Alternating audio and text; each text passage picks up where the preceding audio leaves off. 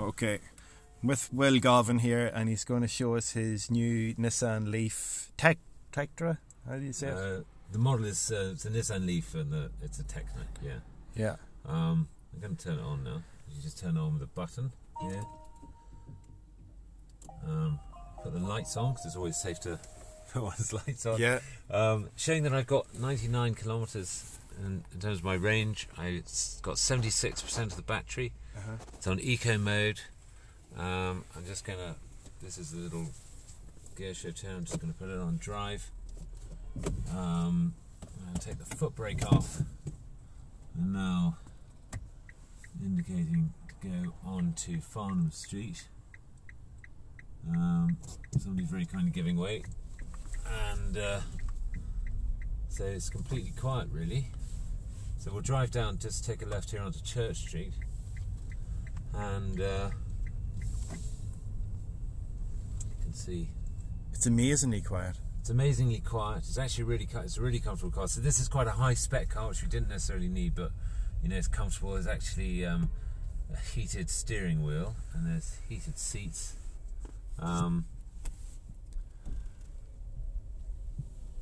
And for, you know, in like hybrid cars, if you were to stop at, say, a traffic light or anything, it would just switch off. In this, it just continues running. It just continues, yeah. It just continues. Absolutely, yeah. Yeah. What's your experience been generally with the new car? You did have some anxiety, battery anxiety initially, didn't you? Range anxiety. Range anxiety, yeah. Well, it is a little bit like driving in the red the whole time, because you know, you have a limited kind of capacity. I didn't quite appreciate how far away we lived from Cavan, how far away we lived from Farnham School. So we live in Milltown, and that's actually a good, you know, more than 10 miles away from Cavan Town. Well, it's a good 10 miles anyhow. And so we had underestimated how many miles we do, or to put it in terms of kilometres, we would easily do, we could easily do over 100 kilometres a day. You know, that's just going to school and back twice, going into town, you know, and then milling around town. So we're going to see, you know, my mother-in-law, etc. So you don't quite appreciate how many miles you've done. So you do have to take that into account. But in terms of, you were doing those previously in a diesel car, was it? Yeah. So it was actually in a diesel car and then a petrol car. And you find that much more expensive?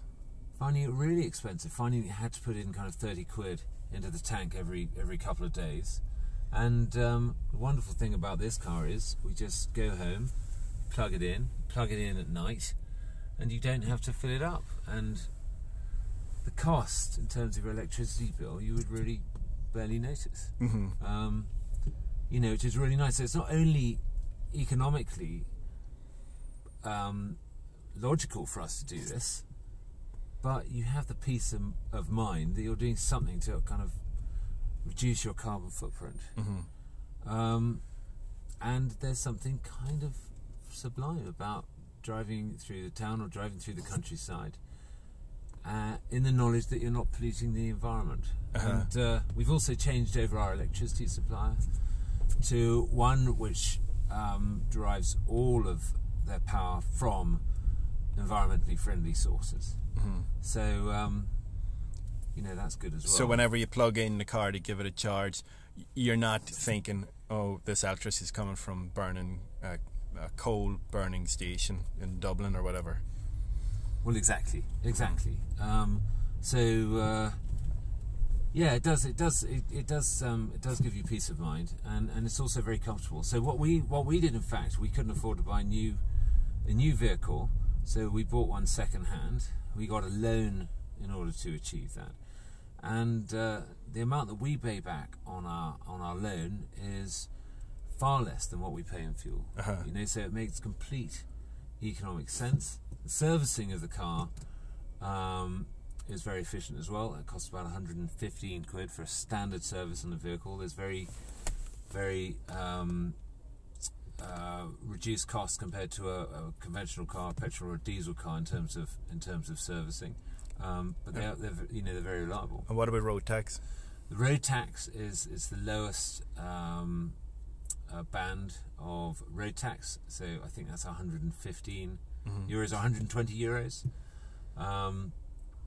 If you decide you want to bring in a vehicle from the UK, you're going to be paying, if it's a second-hand vehicle, or even a new one for that matter, you'll probably be paying very little or no VRT, because there's a tax allowance of 15,000 quid, and this falls into the 15% band because there's no emissions. So from that point of view, it's very it's very economical.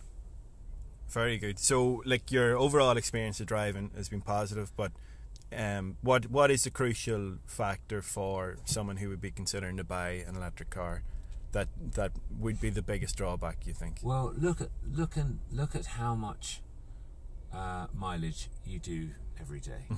Now, it seems to me that most people, or a lot of families, have two cars. I am sure that unless both adults are commuting to work and they're going a long distance from Cavan, then everybody could accommodate an electric car. This car has a range of about 80 miles. So for doing your day-to-day things around Cavan Town, it's absolutely adequate. But we do have another car which we use 5% of the time. So if we're doing a long journey, it's also a bigger car, so we need to carry a lot of gear. We can use that. But for most people, driving an electric car should be absolutely practical. Brilliant. Okay, well, here, thanks for the lift. Thank you.